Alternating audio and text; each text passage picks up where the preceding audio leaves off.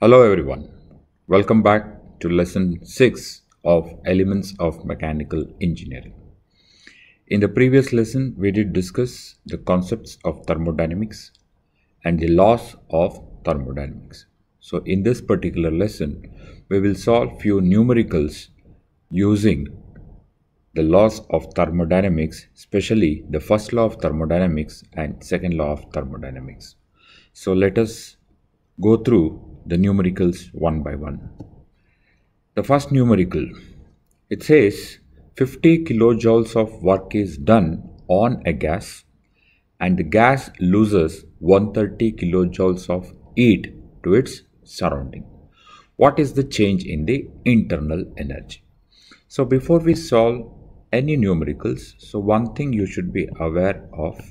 So if this is a system, so system can receive heat or it can reject heat. This work can be done on the system or work can be done by the system. So let us see the convention connected to this work and the heat.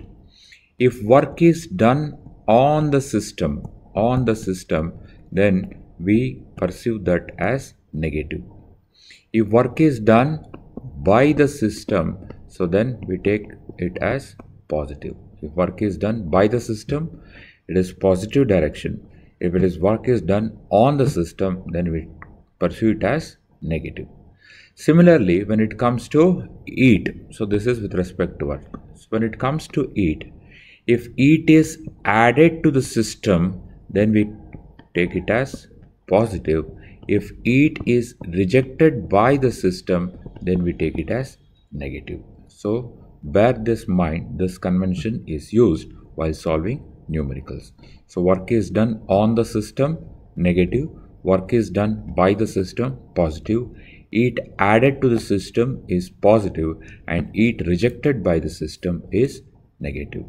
So let us move ahead with this problem. So 50 kilojoules of work is done on a gas and the gas loses 130 kilojoules of heat to its surroundings. If you just see this data, so 50 kilojoules of work is done on the gas. That means work is done on to the system. So that means it has to be perceived as minus 50 kilojoules. And the gas loses 130 kilojoules of heat. That means heat is being rejected by the system. So this 130 kilojoules also need to be taken as negative. So in the given data set, so work done on the system or on the gas is 50 kilojoules of heat. So minus 50 kilojoules of heat. Similarly, heat lost by the gas, that is heat rejected by the gas, Q is also taken as minus 130 kilojoules. So what is asked? What is the change in the internal energy? So from first law of thermodynamics, we know that delta U is equal to Q minus W. So as you know that the entire work cannot be derived from the heat that is being added to the systems. A part is used for raising the internal energy of the system. So that is given by delta U, which is nothing but equal to Q minus W. So in this particular problem, so minus 130 is the heat rejected by the system, minus of minus 50 is the work done on the system. So in total it will be minus 130 plus 50. So change in the internal energy delta U will be equal to minus 80 kilojoules. So this is the solution for the first problem. So moving on to the next numerical, a gas is a closed cylinder is heated with 10 joules of energy, causing the piston of the cylinder to rise by 2 meters with 3 Newton force. So what is the change in the energy of the system? So there is a gas which is filled in a cylinder and that cylinder is fitted with a piston. Okay, so what we are doing, we are adding heat to it. So if this is the cylinder and if this is the piston, so you have gas in this. So what you are doing, you are adding 10 joules of heat to it. When I add 10 joules of heat to it, it is making the piston to move by how much? So this piston, if this is the piston, so this moves up by how much? 2 meter distance. So what is the force that is making this piston to move? So the gas is exerting a force of 3 Newton. So as I add heat, what happens? The density decreases. As the density decreases, volume increases. As the volume increases, obviously that volume will be acting on the piston, thereby pushing the piston up. So what is the force that is acting on the piston? 3 Newton. So when 3 Newton force acts on the piston, it pushes the piston by a distance of how much? 2 meters. So that means a work is done by the system, isn't it? So what is that work? Moving the piston by 2 meters when 3 newtons of force is acting on that piston. So that is work. So from the given problem, heat supplied. So Q is how much? Q is 10 joules of heat is being supplied to the system. What are the distance moved by the piston? 2 meters. That is taken as L. And what are the force acting on the piston? F. So this is the given data. 3 newtons of force.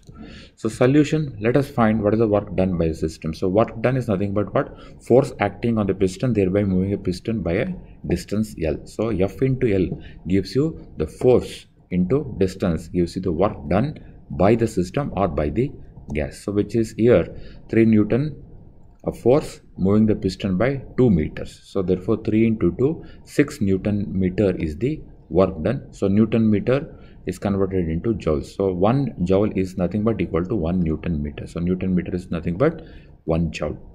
Okay, so 6 joules of work is being done by the system. So what is the heat added to the system? 10 joules. Q we have given. So what we have asked, what is the change in the internal energy? So as usual, by the first law of thermodynamics, delta U is given by Q minus W. So Q is 10 joules and 6 joules of work is being done by the system. So therefore the change in the internal energy is 4 joules. Okay, so let's move on to the next numerical. A gas in a cylinder is heated, causing the piston to rise. The gas performs 3 joules of work to rise the piston such that it has the final total energy of 15 joules. How much heat is added to the system? So it is very much similar to the previous problem, but here they have said that the gas is performing a work of 3 joules. So work is being done by the system. Okay, so after doing the work, so the total energy is what? 15 joule. So what is the total heat added into the system? So the given data, work done by the system is what? 3 joule.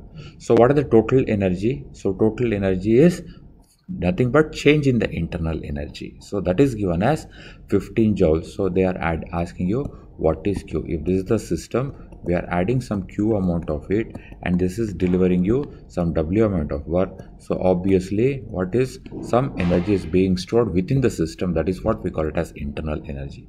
So after this is how much?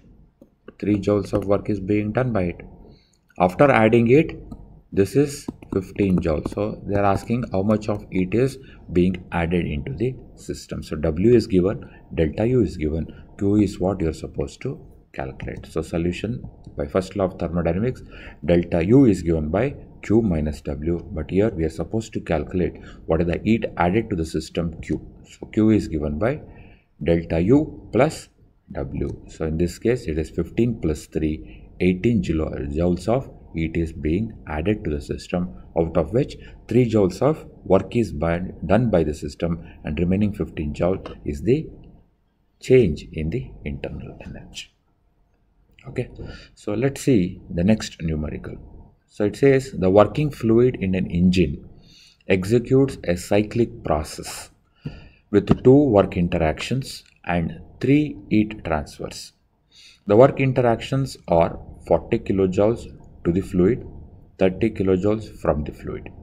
The 2 heat transfers are 70 kilojoules to the working fluid and 60 kilojoules from the working fluid. So determine the third heat interaction. So it says that it is a cyclic process. Cyclic means so the ending point and the beginning point for the next cycle are same. Okay, so start point and the finishing point are same. That is what we call it as cyclic process. So in this cycle process, there are 5 interactions. So out of these 5, there are 2 work and 3 heat interactions. So 2 work interactions and 3 heat interactions. Out of 5, they have given 4 data. So 2 work interaction data is given. Out of 3 Q or 3 heat interaction, 2 heat interactions are given, and you're supposed to find the third heat interaction. So what is given here with respect to work? 2 work interactions. So 40 kilojoules to the fluid, that is work is done on the system. So therefore 40 kilojoules is work done on the system, it will be minus 40 kilojoule, and 30 kilojoule is work is done by the fluid. So work is done by the system, so it will be plus 30 kilojoules only. So similarly, to heat transfers, what they have given is 70 kilojoules to the system or to the working fluid, that is 70 kilojoules of heat is added to the system, so it is taken as positive, and 60 kilojoules of heat from the system or from the working fluid is nothing but it rejected by the system. So 60 kilojoules is minus. So this is how you're supposed to take. So the given data W1 is minus 40 because done on the system, W2 is 30 done by the system, Q1 is heat added to the system 70 kilojoules, 60 kilojoules from the working fluid, that is heat rejected by the fluid. So Q2 will be equal to 60 kilojoule. So we are supposed to find Q3. So from the first law of thermodynamics, so we know that in a cyclic process, summation of all the work will be equal to summation of all the heat transfer or heat interactions. So let us find what is the net work done. So cyclic interval of change in work is nothing but equal to summation of all the work done by the system or work done on the system, whatever it might. So cyclic interval of change in work. So W1 plus W2. So minus 40 plus 30. So 10 kilojoules of, sorry, it is minus 10 kilojoules of work is done on the system since it is negative. Similarly, what are the net heat transfer? So cyclic interval of change in heat transfer or change in heat interaction is nothing but summation of all the heat interactions. So Q1 plus Q2 plus Q3. So Q1 is 70, Q2 is minus 60 plus Q3. So 10 plus Q3 is the cyclic interval of all the heat interactions. So by first law of thermodynamics, we know that for a cyclic process, summation or cyclic interval of change in heat is equal to cyclic interval of change in work. So if I just equate this, so 10 plus Q3 will be equal to minus 10. So Q3 will be equal to minus 20 kilojoules. So the third heat interaction is nothing but around 20 kilojoules of heat, and why it is coming as negative, that means to say heat is being rejected by the gas or rejected by the system. So heat flows out of the system. So third heat interaction is around 20 kilojoules of heat is being rejected by the system. Okay, so this is the solution. So let's see the next numerical. So similar to the previous one, a system undergoes a cycle composed of 4 processes. The heat transfer in each process are 400 kilojoules, minus 150 kilojoules, minus 300 kilojoules, and 125 kilojoules. And the respective work transfer are 300 kilojoules, 0, minus 225 kilojoules, and 0. So the question asked here is the data consistent with first law of thermodynamics? If so, we are also supposed to find what is the change in the internal energy. So they are given 4 work process as well as heat transfer.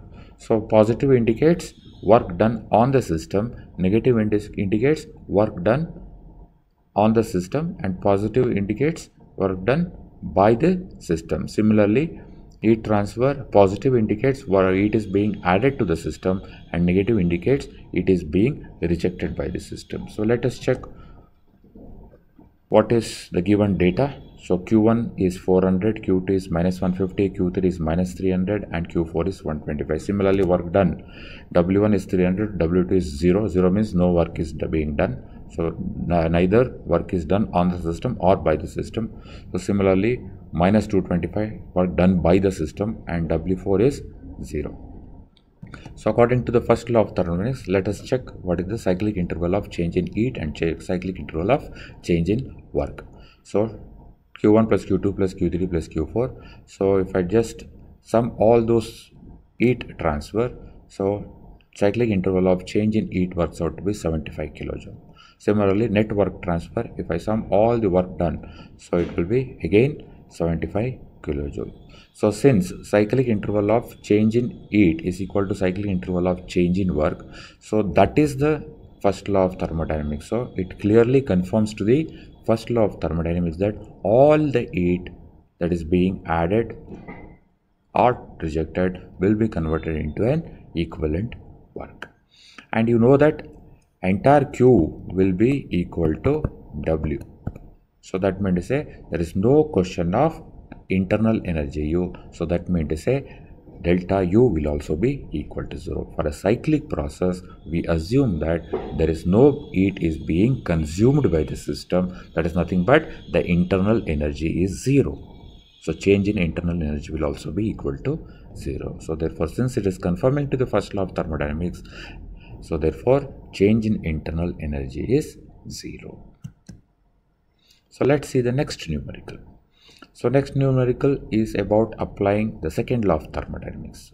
Here work is being done by the system. So let us check what is the efficiency and all those things using second law of thermodynamics. So this numerical says a heat engine develops 60 kilowatt of power with an efficiency of 40%. Determine the heat transfer rate to and from the working fluid. So according to second law of thermodynamics, you know that we have a body at high temperature and we have a body at low temperature. So heat is being added to a system from here and this delivers you a work. So this is not possible converting all the heat being added to the system into an equivalent work. So some quantity of heat is also being rejected to a body at lower temperature. So this is what the second law of thermodynamics states. So here in this particular problem, they are given that an engine, see if this is an engine, the system here what I meant is an engine. It is delivering or it is developing a power of 60 kilowatts. 60 kilowatts of work is being done by it. So overall efficiency of this particular system is 40%. So he is asking what is the heat transfer rate to the fluid or from the fluid. So you are supposed to find what is heat added to the engine and what is the heat rejected by the engine, QH and QL. This is what you are supposed to find in this particular problem. So work done is nothing but 60 kilojoules of power is being developed. So let me convert that into joules per second. So it is nothing but 60 joules per second. So joules per second is nothing but watt. So overall efficiency is given by 40%. It is supposed to be 40% as per the given data.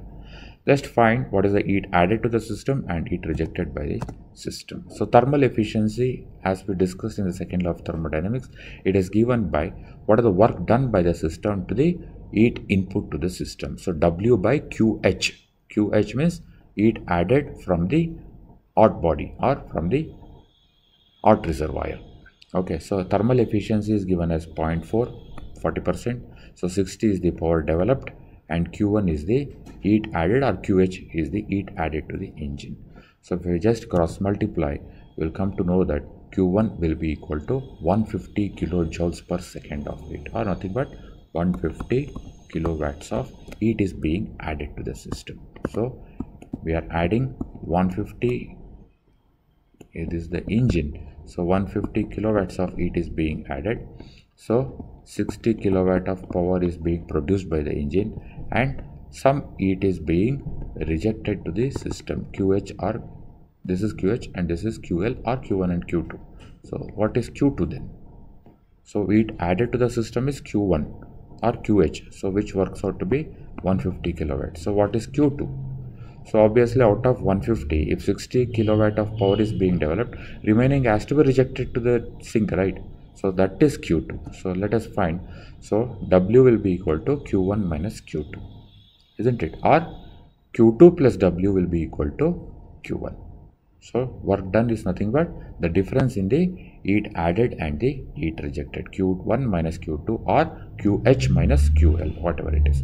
So 60 is equal to 150 minus Q2. So 90 kilojoules or 90 kilowatts of heat is being rejected by the system. So 150 kilowatts of heat is added to the engine. So 60 kilowatts of power is being generated by the engine. So remaining 90 kilowatts of heat is being rejected to the sink or rejected from the engine.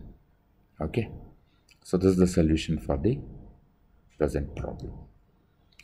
Let's check. Let me see one more problem. An heat engine delivers 2 kilowatt of power and rejects heat energy to the reservoir, which is maintained at 300 Kelvin at a rate of 50 kilojoules per minute. So determine the efficiency and temperature of the reservoir supplying heat to the engine. So this is also very much similar to the previous problem. So this is the high temperature body and this is the low temperature body, and this is an engine. So engine is delivering how much? 2 kilowatts of power and it rejects heat. So Q2 is given. How much? It is rejecting heat at a rate of 50 kilojoules per minute to a reservoir which is maintained. That means to say the temperature of this TL, or let us take it as T1 also, or T2, so which is equal to 300 Kelvin. So this reservoir where heat is being rejected is maintained at 300 Kelvin and it is being rejected at a rate of what? 50 kilojoules per minute, and this engine is delivering you 2 kilowatts of it. So you have to add it, then only you are getting this, right? So they are asking you what is the efficiency of this system and what is the temperature of this. So what is the temperature of this which is supplying the heat? Okay, so hot body is maintained at T1 degree centigrade, cold body is maintained at T2 degree centigrade. So T2 is being maintained at 300 Kelvin. Okay, and it is rejecting heat at a rate of 50 kilojoules per minute and it is delivering a power of 2 kilowatt. So they are asking you the efficiency as well as what is the temperature of this hot reservoir which is supplying heat to the engine. So this is what you are supposed to find in this particular problem. So let's check. W is given 2 kilowatt or 2 kilojoules per second. Heat rejected Q2, as I said, it is nothing but 50 kilojoules per minute. So per minute is being rejecting 50 kilowatt. So let us divide by 60. So we'll come to know it is 0.833 kilojoules per second. So everything will keep it in terms of kilojoules per second. Same unit you need to maintain. Okay, so heat rejected is 50 kilojoules per minute. So convert that into per second by dividing it by 60. So 0.833 kilojoules per second of heat is being rejected by the engine Q2, and T2 is being maintained at 300 Kelvin. So what you are supposed to find? The efficiency of the system as well as T1. What is T1? T1 refers to the sink, or T1 refer to the hot body which is supplying the heat. So let us first find what is Q1. So W is known, Q2 is known, so we can find Q1. So W is 2, Q1 minus 0.833. So Q1 will be equal to 2.833 kilojoules per second of heat is the supply. So Q1 engine, Q2, this is T1 and this is T2. Okay, so Q1 is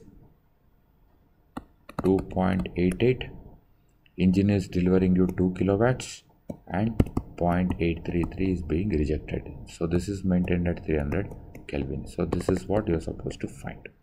Okay, so let's first check the efficiency of the system. So efficiency, as you know, that work done by the system as well as divided by the heat supplied. So work done is 2 kilowatt, heat supplied is 2.833. So it will be 70.5% is the thermal efficiency of this particular system. Okay, so the efficiency is done. So then still we need to find what is the T1, temperature of the heat supply reservoir. Okay, let us find. So we also know that efficiency can also be written in terms of temperature. So we have two formulas for efficiency. One is written in terms of heat, Q1 minus Q2 divided by Q1. So Q1 is heat supplied, Q2 is heat rejected. So Q1 minus Q2 is nothing but W, isn't it? W by Q1, that's what we used.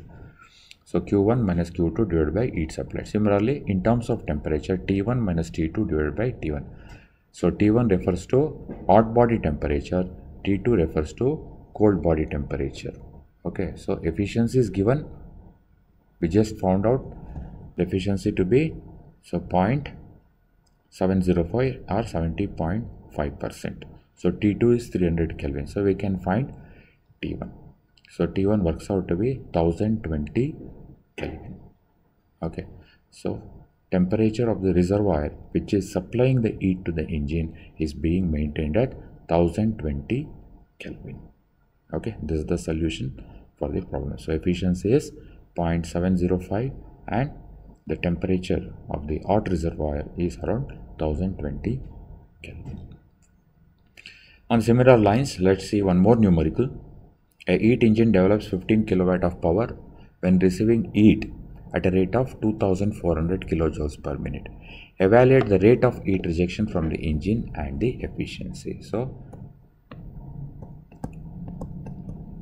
Q1 is given. So it is supplying 2000 kilojoules of heat per minute.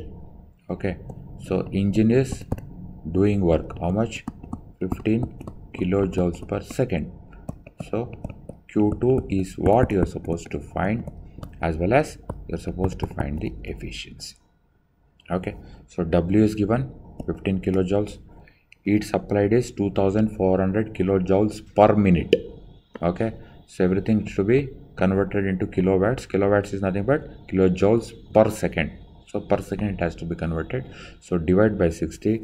So Q1 works out to be 40 kilojoules per second. So Q1 is known 40 kilojoules per second and W is 15 kilojoules per second. So you're supposed to find Q2 as well as the efficiency. So Q2, you know that W is equal to Q1 minus Q2. So Q2 will works out to be 25 kilojoules per second. So let us check what is the thermal efficiency. Work done by the heat input. Work done is 15 kilowatts or kilojoules per second and heat being supplied is 40. So 15 by 40. So 37.5% is the efficiency of the engine. So heat rejected. So rate of heat rejection is 25 kilojoules per second, or else you can just multiply it by 60 and you can keep in terms of so many kilojoules per minute also. Okay. So per minute or per second you can just show this heat rejected by the system. Okay. So let us see one more problem. If a heat engine burns fuel for its thermal energy source and the combustion flame temperature is 2000 degrees centigrade, determine the thermal efficiency of the engine if the exhaust to the environment temperature is at 20. So, and it's also very much similar to the previous one. So what is they have given? An heat engine, if this is the engine, burns fuel for its thermal energy. The source and the combustion flame temperature, that means that heat is that is being supplied to is, and this is the heat that is being rejected by the engine. Okay. So the one which is supplying heat to the engine is being maintained at 2000 degrees centigrade, and the exhaust to the environment, this is the environment. Okay. This is the combustion chamber which is supplying heat to the engine, and this is the environment to which we are just expelling out the burnt gases. Okay. So this is receiving heat from the combustion chamber and it is doing some work and it is rejecting the heat to the surrounding or the environment. So the combustion chamber is being maintained at 2000 degrees centigrade, and after doing the work it is rejecting the heat to the surrounding or the environment, which is maintained at what? 20 degrees centigrade. So that is nothing but what they are given, T1 and T2. So T1 is 20 degrees centigrade from where we are supplying the heat, and T2 is 20 degrees centigrade from where we are to where we are rejecting the heat. So T1 is the temperature from where we are supplying the heat, which is 2000 degrees centigrade. T2 is where we are rejecting the heat, which is maintained at 20 degrees. So T1 is given and T2 is given. So what you are supposed to find? You are just supposed to find the thermal efficiency. So very simple numerical. So we know that thermal efficiency can be given in terms of the temperatures also. So thermal efficiency is given by 1 minus output temperature to the input temperature. So 1 minus T1 by T2. Okay. But one thing you should bear in mind, when we are substituting temperature ratios, especially when you are substituting ratio, if it's a difference, it doesn't make much difference. So if it is a ratio, so then obviously the temperature need to be substituted in absolute Kelvin. Okay, therefore, since we are given temperature in degrees centigrade, that need to be converted into Kelvin. So whatever the temperature we give in terms of degrees centigrade, to that you add 273. So 20 plus 273 plus 2000 plus 273. So ratio of 20 plus 273 to 2002. So efficiency of this particular system works out to be 87.1%. So this is the solution for the ninth numerical. So in total we have solved around 9 numericals. So more or less it completes the application of first law of thermodynamics as well as second law of thermodynamics. So okay, so in this particular lesson we did learn the application of first law of thermodynamics and second law of thermodynamics to solve few simple numericals. Hope to see you again in the next lesson. Thank you.